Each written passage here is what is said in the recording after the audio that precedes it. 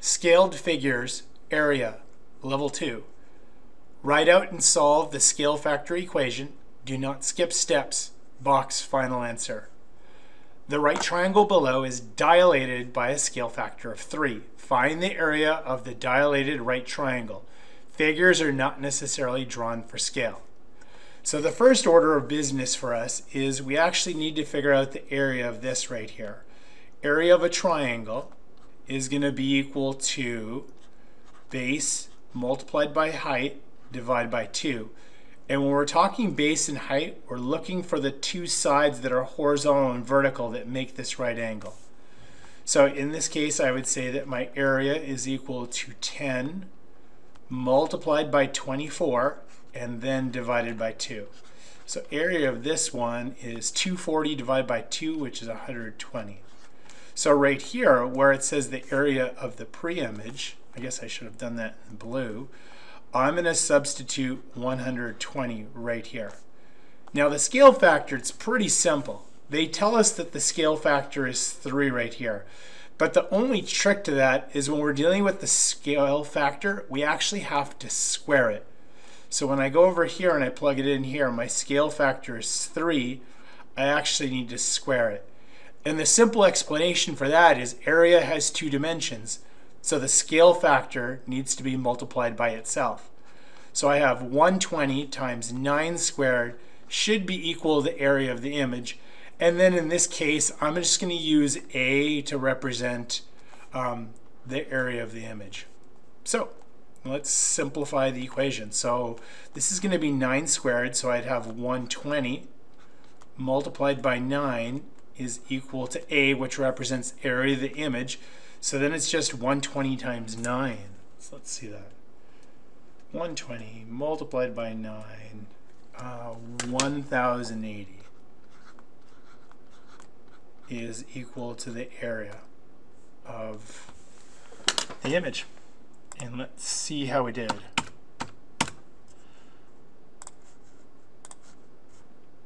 There you go. So pretty much the same thing. In fact, their equation is identical to ours. Notice that their formula is 1/2 base times height. I put BH over 2, however you want. But I guess we should box our final answer though. All right, let's see if I can give you one more example. All right, here's a slightly different one.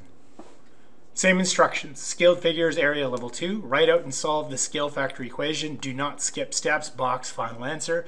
So we're looking for the area of the pre-image multiplied by the scale factor squared is equal to the area of the image. All right, let's see. It says a triangle with an area of 123 units squared is the image of the triangle. I'm going to stop right there, and I'm going to take that value. That's actually going to go over here on the right side of the equation because it's stated right here. This is the image of the triangle. And on the right side, we're looking for the area of the image. So in goes 123 for that. It states that it was dilated by a scale factor of 3/2. So over here, where it says scale factor, I'm going to go ahead and write 3 over 2. Again, but remember when we're dealing with area, it's length times width. That's 2 dimensions, so it's 3 over 2 squared. And then when we're done, we're going to find out the area of the pre-image. And in this case, I don't know what the pre-image, so I could put A or P or whatever you want to do. I'm just going to put A for that. So in other words, it's area of the pre-image multiplied by 3/2 squared equals 123.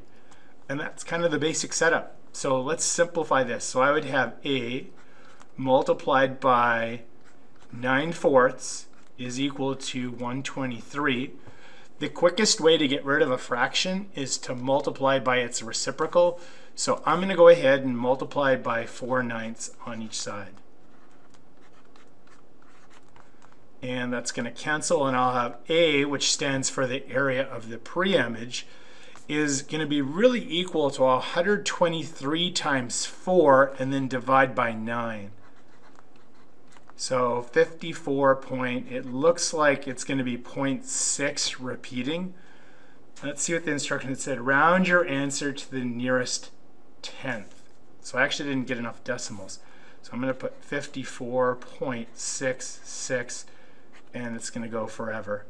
So if I was rounding to the nearest tenth, that's going to be this spot right here. I look to the right. Well, it's a 6. This is going to round up to a 7.